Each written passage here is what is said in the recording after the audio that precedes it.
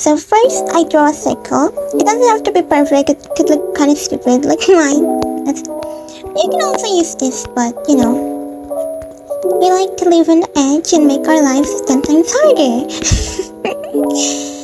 So now once you draw that, you can now draw the character. The reason we draw a circle is because we're gonna trace over the circle.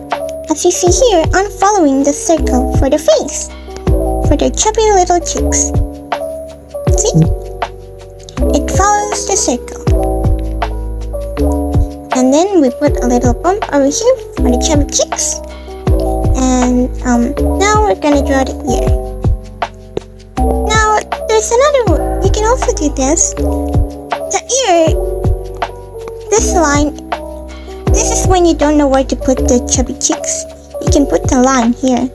Now, let's draw the hair. You need to know where's your main point. If you want your main point to be here, everything must go from here. There. If you want your main point to be here, everything goes from here. So let's make our main point over here.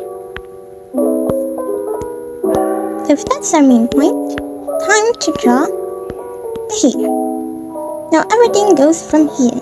So we're gonna draw a guy or a girl with short hair. Let's give them a hair. As you see here, everything goes from here. From over this main point. Now, the bangs should also be from here. Now, I'm gonna do this thing, which I do this to separate what's the front hair and the back hair, which is this one. Now you don't need to copy me. This is not a copying tutorial. This is not for you to copy my art style. This is just for you to have an idea. The hair is done. I recommend if you're using Ibis paint to use liquify tool. When things feels a bit weird, you can just liquify them.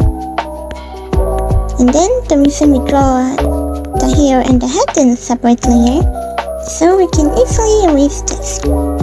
You're no longer bald. And that's also the reason why we draw a circle, so we know where the hair ends. Start. So that's how I draw heads. Now for the eyes, it's just some simple eyes. Give them some button eyes. And a face. That's all.